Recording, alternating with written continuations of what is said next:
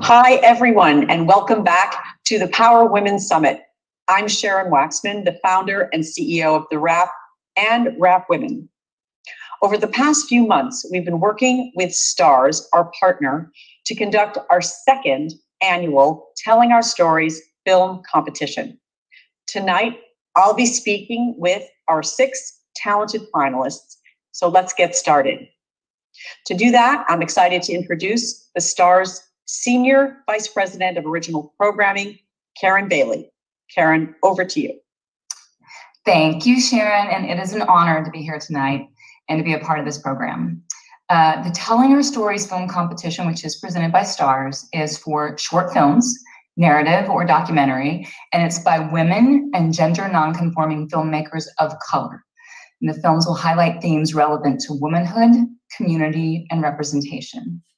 Now, between October 7th and October 29th, we received over 1,100 submissions. So thank you to everyone who participated. And these films were evaluated by industry professionals, and they were all competing for one of 6 finalist spots. Now, these 6 films will receive distribution on Starz, and the winner will also receive $10,000. In case you haven't already had a chance to watch the films, they are available for viewing on the PWS Summit website in the marketplace. And finally, a big thank you to everyone who submitted a film, and to our amazing jury, and to our programming partner, Women in Films. Thank you, Karen. And now, before we bring out the filmmakers themselves, let's take a quick look at the 6 finalist films. 我不叫一下阿嬷呢？妈妈，阿丁，是你啊？哪会装作囡仔的模样？妈，本来想说可以独立带着女儿，但是到起来做唔对。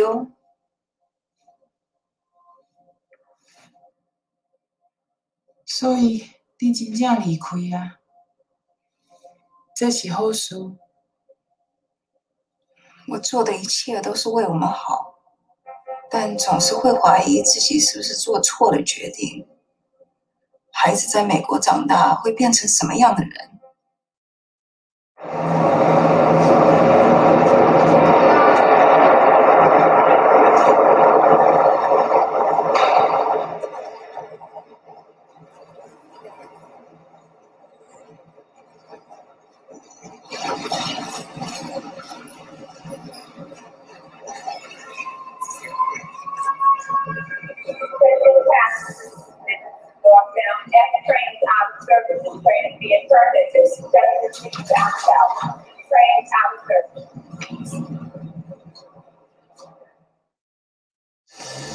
Do you think that we could find love without having sex? I don't know. But who needs love? Well, I want to fall in love. And if we were together, we'd stay virgins forever. What do you mean? Well, if you're a lesbian, you don't let guys inside of you. So you never have to lose anything. I said to Lola, don't you see? If we're together, we'd stay virgins forever. I kissed Lola.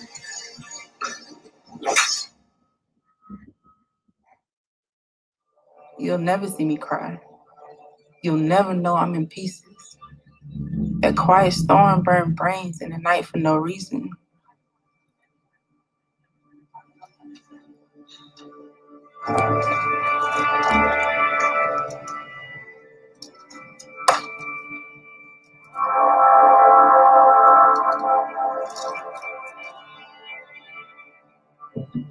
A mother was shot and killed in front of her child after police violently entered a mid-city gas station.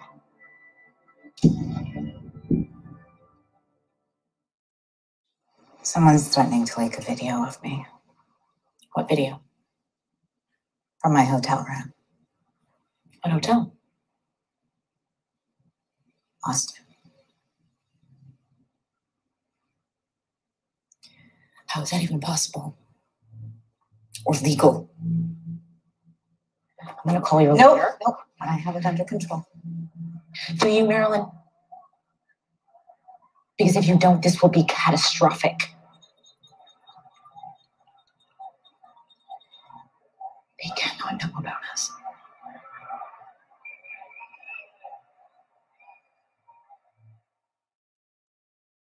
We've received numerous complaints from guests here at the hotel about being harassed by one of our employees. What? Someone's been selling Pop-Tarts. Why would anyone do that?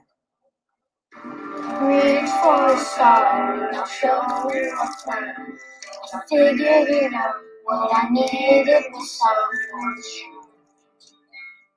some. Now let's welcome our panelists. Welcome Gabriela Garcia Medina, who made Little Con Lily, Jasmine Johnson, the filmmaker for Sounds of War, Catherine Chow, A Cure for All Things, Shanrika Evans with Clarissa, Latoya Morgan with Team Maryland, and Yoko Okamura with Lexical Gap. Welcome, you guys.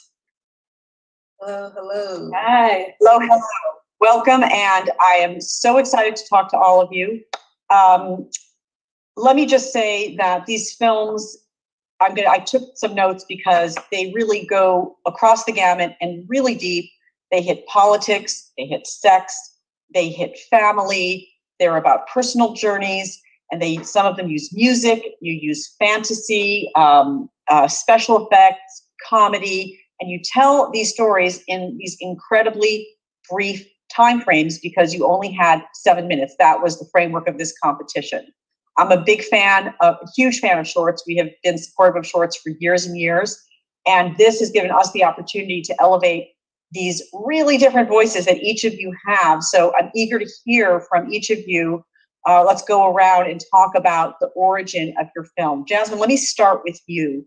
Your film, Sounds of War, it mixes fantasy, this black and white fantasy, of a woman and her beau, and then it mixed in with this real anxiety about what it is to be in real life as a Black person in America today. Talk a little bit about the origin of the story and how it came to you.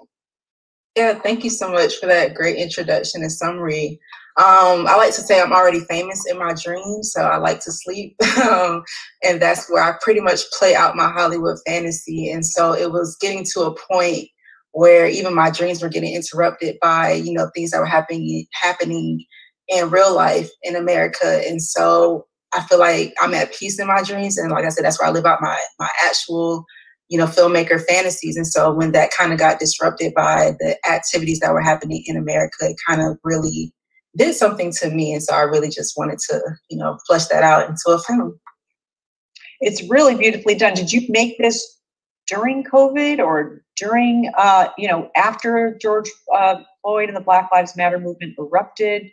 But yeah, it was definitely after the George Floyd incident and after the Toya incident that actually happened in Tallahassee, where I live at. So it really just kind of hit home, and I was doing my internship. I was taking online classes, and then I decided to make this. So we actually filmed it in July. That's just incredible that you're able to do that. And I want to hear more about that. Shanrika, you're also working with political, the politics or cultural politics of the moment in Clarissa. It's such an intimate film. I'll just give a little bit about it. There's a lead character who is going, it seems to be in New York, I'm guessing. Is that right? It was shot in LA, but it was supposed to. Shot in LA. I see a subway and I think New York, but she's almost accosted by a man. You can see that she's, reacting to that, triggered by that in some way. And then she comes across a homeless woman who's also talking about her own trauma. It's incredibly powerful. Where did this story come from? And I know this is a topic that is, very important to you in all of your work. Yeah, so this story came from just a personal experience I had talking to a homeless woman when I first moved to LA, and actually seeing her as a whole human and not just, her circumstances. And as we talked, I realized we had more in common than I was even comfortable with admitting. So this film was kind of to show that, we're all connected as women and as humans through this thing that we call life and all of our experiences. I mean, so much of the film, and I really encourage everyone to go watch all the films. They're so good. It's unspoken what is going on between them, and the actress is really does a good job of living in that tension. Did you shot this? I'm going to ask all of you guys this because I'm just amazed that anybody can be making films right now. But did you shoot this during COVID as well, or does this precede that? This is right before COVID started, like a month or so before. Mm-hmm. Yeah. So you didn't have to deal with that. And how did you find this? The actress does a really, I think, well, the lead actress, the one who's confronted, let's say, with a homeless woman who, as you say, she has more in common with than she'd like to admit. How did you find her? How did that come about? Yeah, so that was interesting. I did a casting call and I just saw her face. And I was just in love with her face and her skin and how she could emote even via one picture, her one headshot. It was just her eyes were so beautiful to me. So I just kind of sent her an email and I said, hey, do you want to be in my movie? And she read the script and agreed to do it. And that's how she came aboard. That's really amazing. Talk about, is this topic is something that you have dealt with before, talking about the marginalized, the underrepresented? Why is that important to you? And that might even seem like an obvious question, but I think it's important to say it if you can. Yeah, it's incredibly important to me because not only am I a part of the marginalized and the underrepresented, people that I love are a part of it. And I think everyone deserves a voice and everyone deserves to be seen in their full human, whether that's pain or joy or happiness or whatever it is. I think everyone deserves that chance, sight. So that is why it's incredibly important for me to document those that rarely get seen. It's so true. I mean, I feel like that's the privilege of hearing from all of you, is hearing stories that just rarely get told. LaToya, your film is called Team Marilyn, and it's very different from all of the mix of the films, because it feels to me like it's a short film. It's about a female politician who has to deal with a sexual scandal on the brink of her big moment. It's really good. It feels like maybe you're working on a feature film of this. Yes, totally. I always imagined using the short as a jumping off point to expand it into a feature. I love political films. I was really inspired by movies like Ides of March, The Candidate, those really gritty political films, but we never see those movies from the Black woman's perspective. We never see Black characters centered in those films. So that was what I really wanted to do. Tell us, for those who haven't seen the film yet, give us just a quick sort of, summary of the film that goes beyond what I say, because it's a Black female politician. It's not really the person usually subject of a sex scandal. Right. And your logline really, sums it up. It's about this woman who has this secret sort of come out on the eve of a really important election. And what I was interested in exploring is the idea of what's happening in politics now, which is sometimes people's private lives are weaponized against them. And if you had this wonderful, really creative politician who's on the cusp of doing great things, and someone tries to, sandbag them with information from their private lives, how that could really take their career in a different direction. It's super timely because obviously we have another wave of women coming into politics. Our first female, Black, Asian vice president. By the way, we did a whole supercut of people in Hollywood saying, like, "Dear Kamala," that is going to be on the stage tomorrow. So everybody's so excited about that. But you really took, you just hit this character in this really vulnerable place. Like, you did not lionize her. You didn't make her a hero. It could be a TV series too. I'm just going to tell you right now.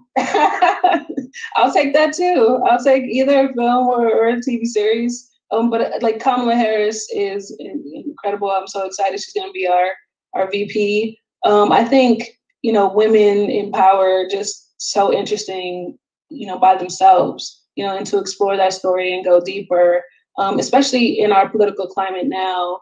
I think Black women are the backbone of democracy, and it's really time to center those stories and have them shine. And using Maryland as a catalyst for that was really exciting to me. That's great. Well, I can't wait to see how that develops. I want to come back to you later to ask about the production, because it's very high production values as well. Catherine, your film is a cure for all things.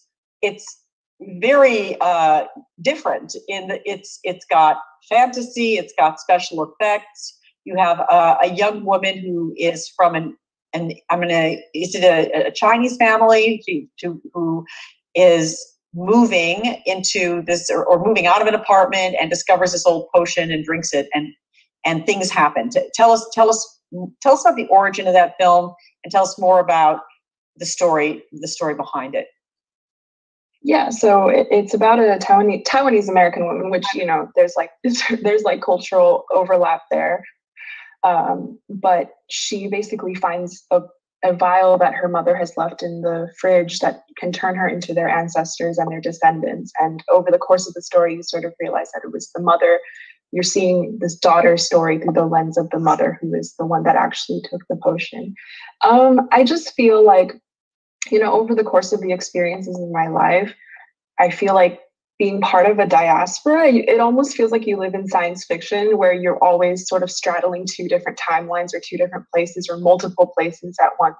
And I just thought it would be really cool to visualize that in a way that only cinema can really do, using special effects, and create a world where that was made tangible. It's really delightful. The film is delightful. Was it hard to make it on I'm going to guess I don't know what kind of budget you had, but you're doing special effects and all kinds of funny cuts as the character turns into other characters and it was a real. Sorry. You go. It was a real labor of love, because a lot of the crew put in time, as volunteers on this passion project, and we had a very, very low budget. And so I really wanted to do things as practically as possible. Growing up watching films by someone like Michel Gondry, who really pulls off the practical effects, it made me feel like, despite the low budget and despite the lack of resources, that it was something that I could do. And so we tried to gear everything as much as possible so that when it came time to do the effects in post, a lot of it was covered on set. Mm-hmm. And who are these actors they're really fun to watch? The ancestor, the grandmother, is kind of hilarious. That's actually my mom. Oh, sorry.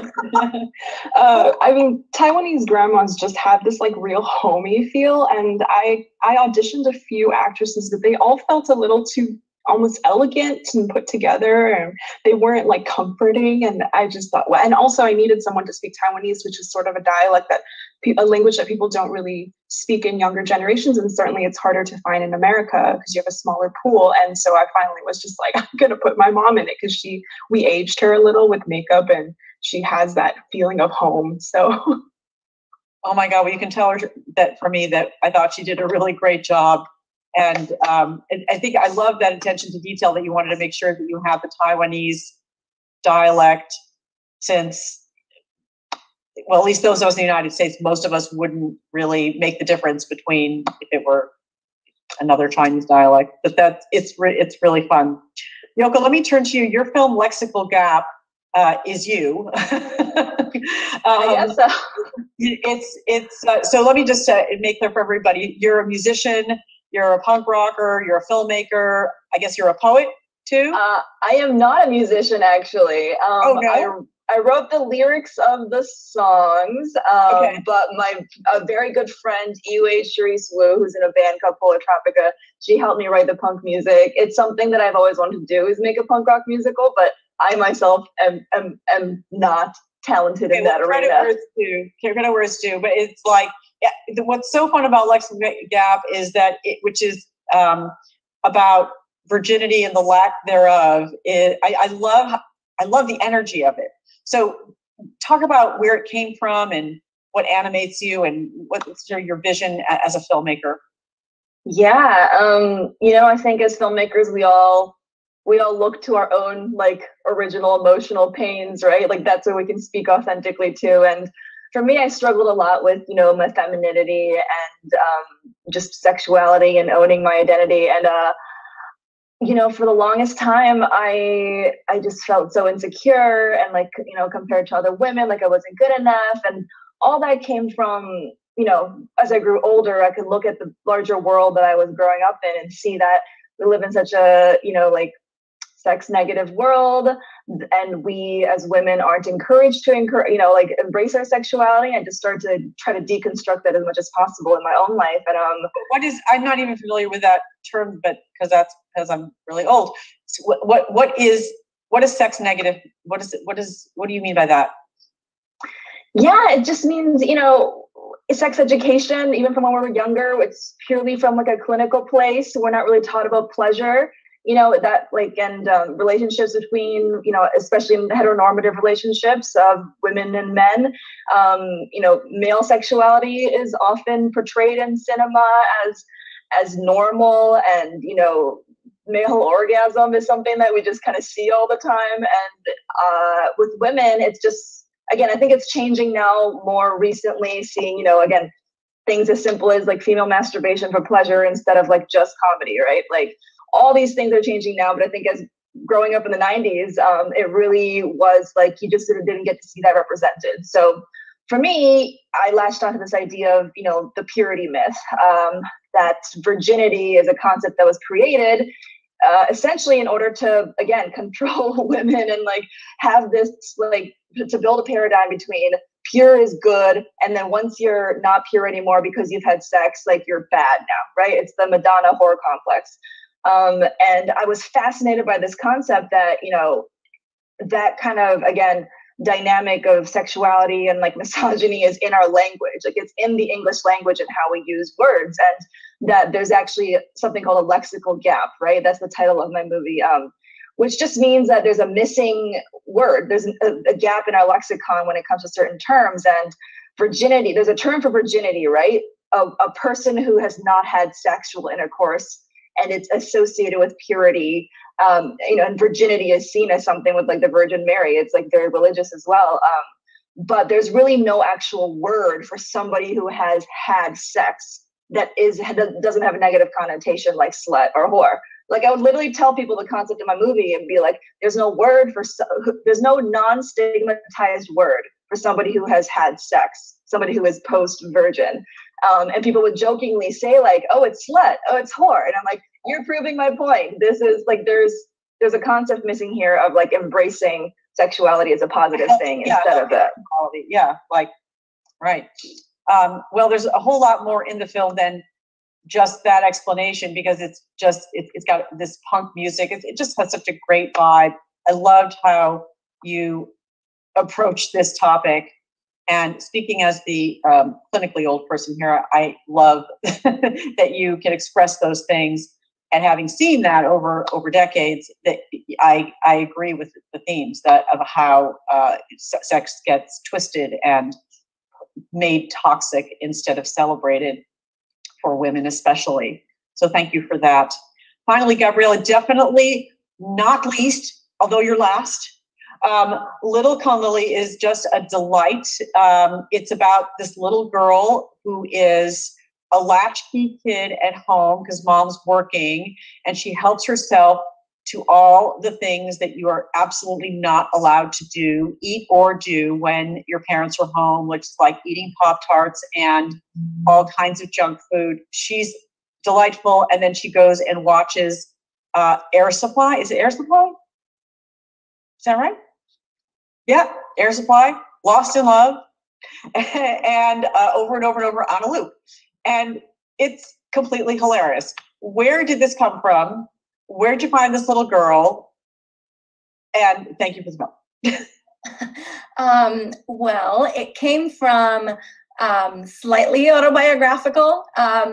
My parents worked full time, and I would come home from school, and the television was my babysitter, and I would, have lots of fun by myself, eat lots of cereal. I just really wanted to present this like fun, uplifting version of a Latinx experience.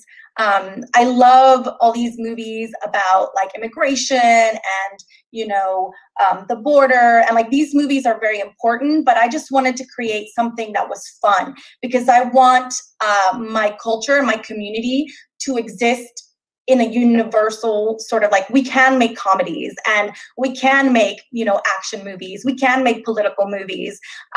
So I'm just trying to tell a really beautiful, positive, uplifting story that when anyone watches it, they can relate to it, but it just so happens to be about a Latinx family.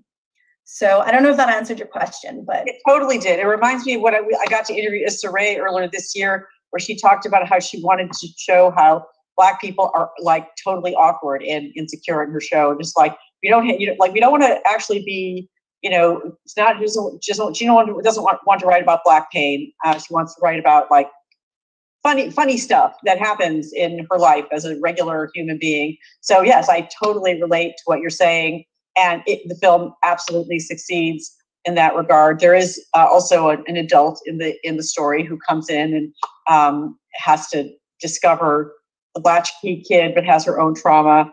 I'd love to hear more. I asked a couple of filmmakers about some of the challenges they might have faced in filming these things. I always presume if it's a short, you have like no budget, and I presume you have no time. And then on top of that, you have COVID. So Gabrielle, let me just start with you. When did you film this? How did you pull it together? Yeah, so I shot it at the end of Air Supply too, which is, an additional layer of complexity. Sorry. Yeah, so I emailed the manager of Air Supply and I said, hey, I grew up listening to Air Supply. My dad would play them all the time, and I've always been obsessed. So can I use their music? And like, I never expected, it was just like, I just emailed them, never expected a response. And not even a few days later, he was like, hey, yeah, can you come into my office and take a meeting with me? And I shared the script with them, and they loved it, and they were on board. And they actually invited us, they were in Pasadena and LA, and they invited us to a concert and backstage, and it was really cool. I mean, my dad, if he would have been there, he would have loved it. Because oh my gosh. And it was also important for me to use, we also listen, to music like Air Supply. I'm Cuban, I love salsa, but I don't just listen to salsa, right? So I just want to show the universality of all, like you said, being weird, being awkward. You know, I have another project where the girl is handicapped and she's obsessed with heist movies. So just really showing, really pushing what we expect in the characters that I create is my goal. I don't know. I think it's good. Did you shoot it during COVID or did you? I did not. I shot it before. I was like 6 months pregnant when I shot it. Oh my God. What? So I was taking a lot of pee breaks. Oh my God. But yeah, it was my good luck charm. And when we started touring festivals, I just strapped my baby on and off we went. So that's what you do. Okay, so how did you find this girl? So I'm working on a feature film with Mandalay Pictures, and they work with Jessica Kelly, who cast Precious, and she's cast Jackie and a whole other group of films. And so she actually brought this girl to me, and she was just magic. Like, she's just amazing. So that's how I found her. Yes, yeah, she's amazing. She's so funny. And how long did you have to shoot it? I shot it in 2 days, and yeah, I shot it in 2 days. And Ava, the young girl, was so sweet because after every take that she would have to eat all this junk food, we'd be like, spit it out, Ava, you don't have to swallow it. And she would look at her mom and she'd be like, I want to swallow it. So she was eating all this junk food. It was so cute. So you had her like on a sugar high for 2 days. I know. Lead actress. I mean, that's always helpful, I'm sure. I'd love to hear from, anybody jump in about what you had to deal with in getting your films made, either with budget or production challenges. Jump on in. LaToya, you look like you want to say something.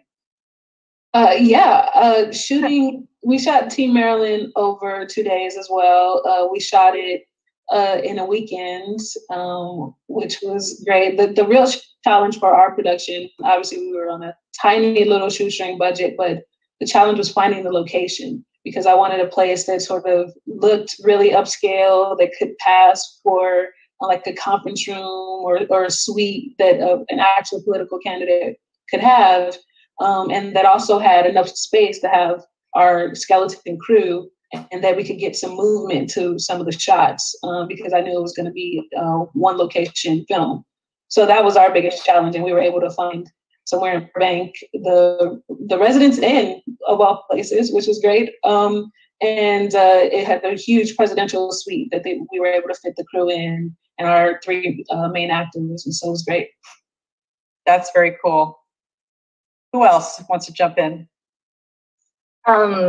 I think a unique struggle that we had, we did shoot before COVID, but with all the music that we had to kind of produce, again, on shoestring budgets, it was something that was so intimidating to me that I was like, oh, I don't think I can do this. But again, it really took the musician and my friend Iwe, who was just like, we can do this, like, I think it takes those people who know that you're capable of even more than you know yourself. And that makes such a big difference when you're making these indie, passion projects. And so yeah, with her help and so many talented musicians and filmmakers, we were able to pull through and make 3 mini songs and shoot them all. And we did some reshoots because I realized there were some narrative pieces missing, but the music was always wonderful and from the beginning. And I think I'm so grateful for, again, people who like champion you on when you don't think you're going to be able to pull something off. Yeah, Jasmine, it's like a period segment. Like there's 2 parts to your film. One's in real life, one's in current day, and one is your fantasy, black and white. It's tight, but I mean, was that difficult to pull together? Talk about that a little bit. Not really. So I actually was really blessed to be a part of the Beats by Dre Black Features program this summer. So it was the first time. It was their first time doing this program, and so it was actually fully funded. So that's something I really wanted to explore because I had access to this funding. I really love period films and really wanted to implement that in my. You had $1 million budget for this. Not a million, little less zeros, but almost. I think the hardest thing was because we were working with a company, they really enforced the COVID guidelines. And so we could only have 10 people on set, like in total. That's actors, crew, sound, nurse. So a lot of the people that you also see in the film also had roles in the crew, and they're also my friends. Like, I attended college, so all of my friends were in it. And so just kind of adhering to those guidelines was the biggest challenge, because we really had to interchange a lot of things just to make it work and to adhere to Beats by Dre's guidelines. So that probably was the biggest challenge. But I definitely wanted to do the period piece. That was like my favorite part. Mm-hmm. I'd like to ask you, all of you, if you have a view on just your own journey as women filmmakers. I've been covering this industry for a lot longer than I care to admit, and have watched for many years as we have study after study and research paper after research paper coming out, talking about, and I talk to the film schools about this too, like half of the classes that graduate are women, but then as we start moving into like actual professional life, the numbers, and then the films that are coming out, like the numbers dwindle to like, I don't know, 7% of the top 400 films, you know, something like that. But we all feel like an effort has been made and that something is shifting. If it hasn't shifted, the numbers are improving. But you guys are, you know, really that new generation of voices. I'm just curious, how do you see yourselves in terms of how challenging it is, or that you perceive it to be a female filmmaker, and on top of that, a female filmmaker of color? Do you feel like there's just it's an insurmountable challenge? You just feel like I'm just going to do my thing. Like, how do you take that in? Anybody just jump on in. For me, it was definitely always intimidating to become a filmmaker. Never having seen anybody who looks like me making stories about things I want to make stories about. You know, I went to film school, I went to undergrad film school, and then I went to grad film school. And honestly, it wasn't even until like maybe halfway through graduate school where I, in my heart, actually believed like, oh, I could do this as a career. Like, I'm capable of this. Like, it took that long to believe that it was even possible, even though I was already on this trajectory. But once I've kind of got my own self-belief about it, I think I've been very lucky that so many people in positions of power have been people who are passionate about empowering, you know, unique voices that have never been really heard before. And so in just my experience, I have seen a shift in the sense that a lot of people do care and are trying to put their money where their mouth is and uplift filmmakers like us. And that's been my experience. I think that I think it really is a challenge because, you know, just in general, Hollywood is a hard place to get anything made. And sometimes you just have to believe in yourself. You have to have that support group who also believes in you, that tells you to keep going even when you feel like you can't. I know I have so many friends who are in the thank you credits of Team Maryland who are just there as my cheerleaders. We say, you can do it. You can make this happen.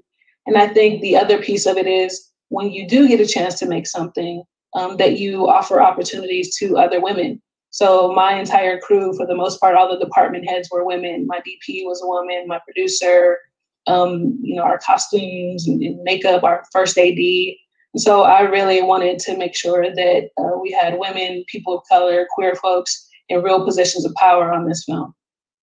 That's a great thing. That's a great thing to say. I agree with LaToya, because I mean, not only positions of power, but giving that first opportunity to women who are just coming up. Like, I mean, I'm just starting out, but there are people, you know, behind me who want to just get their foot in the door. And so putting, you know, just really putting them on set and giving them that experience to learn from the people who are, you know, more experts on set. For me, my experience has been that I'm just sort of, you know, in the trenches. And so it's been hard for me to even identify when there is sort of prejudice. I'm starting, you know, over the course of your career, you sort of start to realize that, but it's very insidious. And so you almost don't really see it. It's not blatant. And so you just think I'm just struggling or I'm just pushing, but there are doors opening for other people that you don't even know are there. Jasmine, you were going to go ahead. I think for me, so I was inspired to become a filmmaker from watching Keke Palmer like in 4th grade.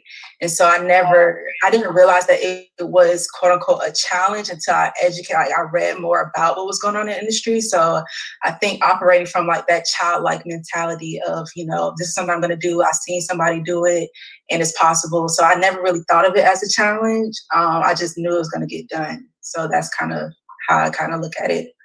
Yeah, and I hate even asking the question because, I mean, if you guys got your films made, you've already climbed huge mountains. Shamrika, did you want to say something?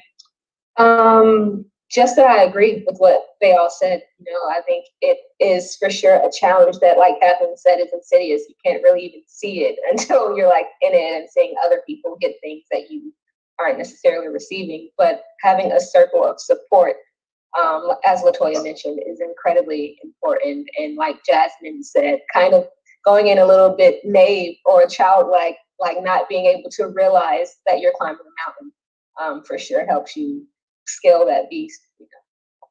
Yeah, definitely. Gabriella, how about you?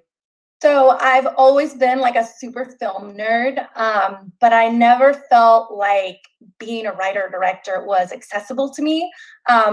Like Agnes Varda and Vera Lova are two like my favorite filmmakers.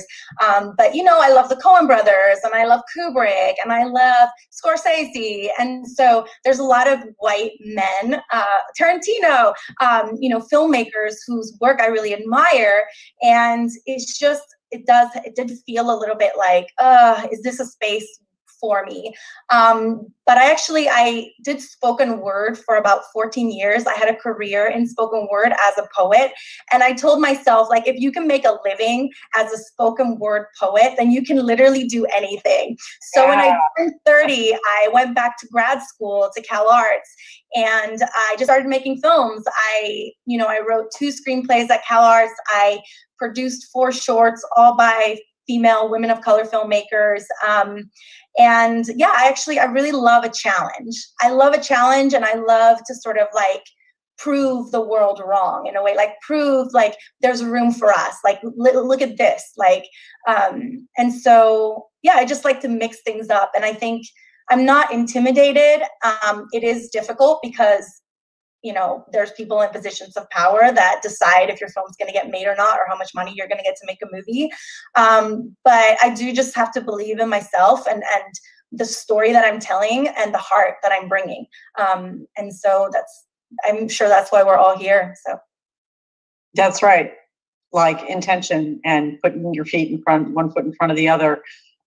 Well, I just want to tell all you guys are a huge inspiration to all of us at WrapWomen, to our partners at Women in Film, I'm sure to our partners at Starz, and to all the people who are watching. Just the fact that you're out there and telling your stories, not to intentionally reflect the name of the thing, but yes, telling your stories is hugely inspirational and emblematic of where we're going and where we need to go as an entertainment industry.